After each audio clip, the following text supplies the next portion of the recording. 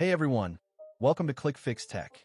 In today's tutorial, I'll show you how to download and install IBM SPSS Statistics on your PC or laptop for free.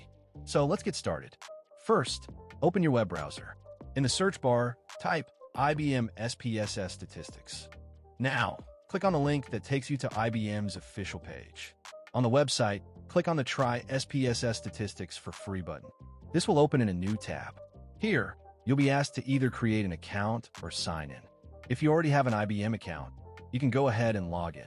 Since I don't have one, I'll show you how to create it. Fill in your basic details like your name, email address, and password. Once done, check your email for a verification code. Enter that code on the IBM page to activate your account. After successful activation, you'll receive another confirmation email. Click on the Sign into My IBM link in that email. It will take you back to the IBM site. Once you're on the IBM dashboard, click on the Download button. Now, scroll down and choose the version for your system. Since I'm using Windows, I'll click on the Windows Download option. The download will now begin.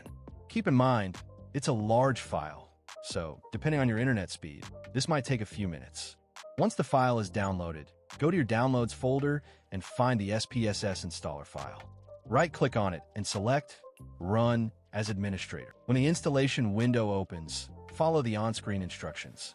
Accept the license agreement and then click on Install. The installation process might take a few minutes. Once it's finished, when you open SPSS for the first time, it will ask you to activate the product. Since this is a trial version, click on Launch License Wizard and choose the Start Trial option. And after it, you need to log in it. Once it's finished, you can launch SPSS from your desktop shortcut. And that's it. You've successfully downloaded and installed SPSS on your computer.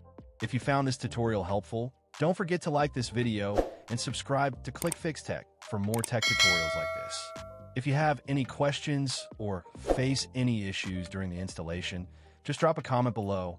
I'll do my best to help you out. Thanks for watching, and I'll see you in the next video.